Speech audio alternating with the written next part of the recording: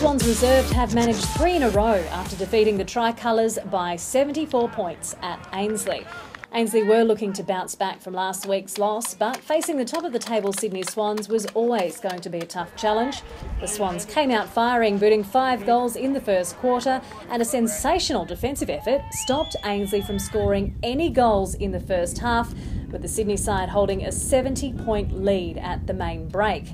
Jason Fleming managed to boot 2 for Ainslie. He was the only player to boot more than 1 for the Tricolours. While Tommy Walsh had a great day, he scored 7 goals for the Swans. Jesse White booted 4 and Tom Mitchell managed 2, with 6 other Swans players with a goal next to their names. Ainslie will be looking for a win against Tuggeranong, while it should be a close one between the Swans and Belconnen.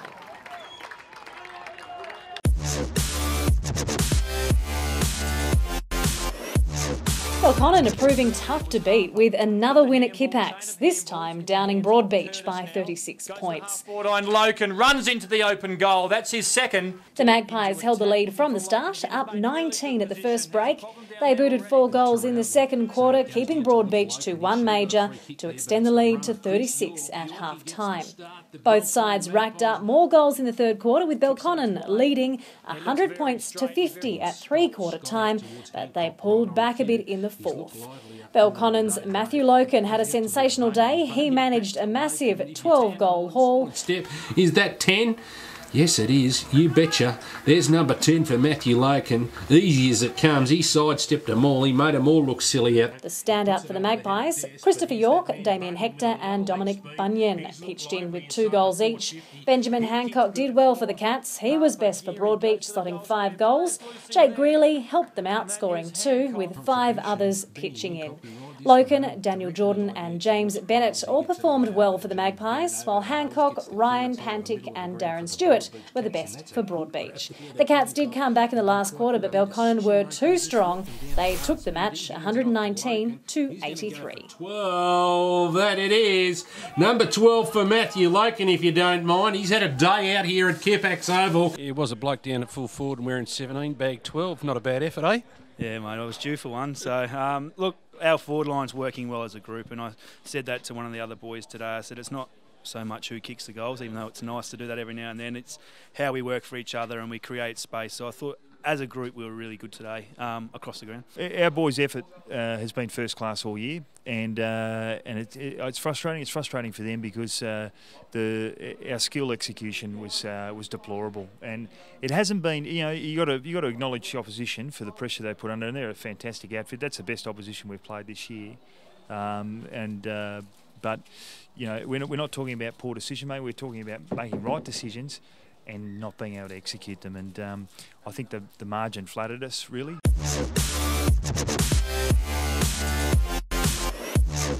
The undefeated Brisbane Lions fought hard to keep a hold of their record, with the second-placed Southport coming close to the win. It was a tough match in windy conditions. Southport held the lead at quarter time, but that was without registering any goals. 11 behinds gave the Sharks a 5-point lead over Brisbane, who managed just 1 goal. Southport held on to the lead going into the main break, up by 3 points. The Lions were kept goalless in the third quarter as Southport pushed the lead out to 30 points by three-quarter time. But the Lions were resurgent in the fourth, booting 9 goals to Southport's 2. Can he open the scoring in the fourth and final term? He can. Magnificent kick. Number 44, Aaron Cornelius. To come from behind to take the win. Benjamin Headland, Daniel Weiss and Jason Burge were the best performers for Southport, with Cleve Hughes and Glenn Screech scoring 2 goals each. He'll be the first multiple scorer for Southport this afternoon. He celebrates quickly, puts that one straight over the goal umpire's head. Aaron Cornelius was the game's top goal scorer with 4. It was a tough win for Brisbane in the end. The final score, 9-22-76 to 14-4-88.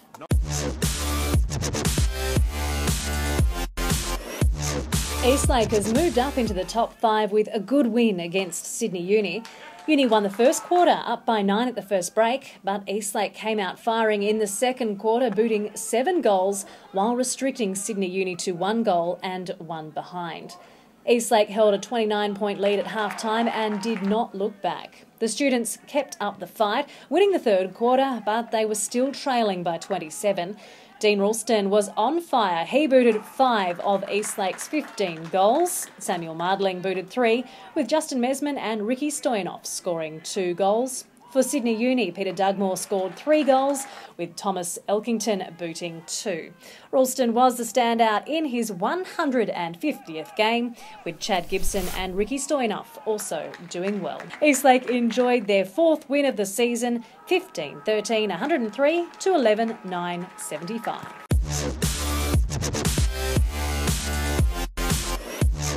The Gold Coast hit the road for a close match against AFL rivals the UWS Giants. It was the Suns' second quarter efforts that won them the match after a close first quarter where both sides kicked 5 goals. The Suns booted 7 big ones to the Giants' 3 to hold a 28-point lead at half-time. The rest of the game was fairly evenly matched. The Gold Coast Joshua Hall was strong in front of goals with 4 majors to his name. Michael Riscatelli was the Suns' best. He booted 3. Sam Reid was best for the Giants. He was also the side's top goal scorer with 4. Nathan Wilson also impressed. He booted 3. The Suns are showing some good form. With this win, their 3rd on the trot. Round 11 will be a challenge. They're up against the undefeated Brisbane Lions.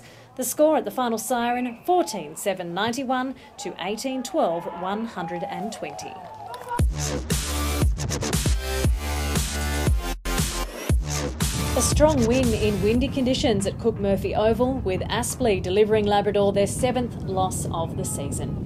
Aspley started strong, booting 6 goals, 6 in the first quarter, keeping Labrador to just 1. But the Tigers fought back in the second quarter to boot 3 goals to the Hornets' 1 to rein in Aspley's lead to 24 points. Aspley regrouped during half-time with a stellar second half. They booted 12 goals and only let Labrador get 1 more major. Jake Goldsmith and Nick Stockdale scored 2 each for Labrador, with Elliot Bath the side's only other goal scorer. While for Aspley, James Nellis and Shaney Stiller booted 4 each, with Daniel Smith slotting 2. Aspley leapfrog NT Thunder and Morningside, who both had byes, to sit 3rd on the ladder after the 95-point win.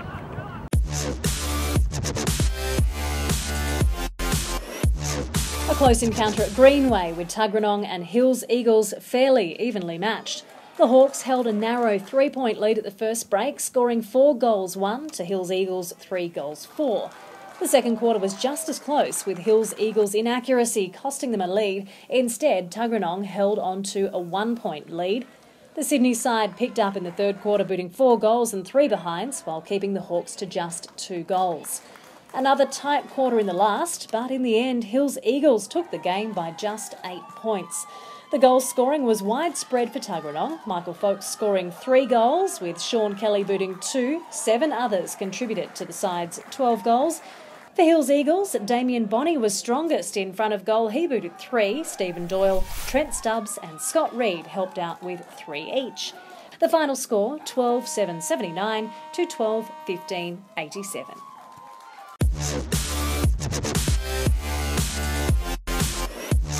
Redland managed their 3rd win in a row with their clash against Mount Gravatt at Victoria Point.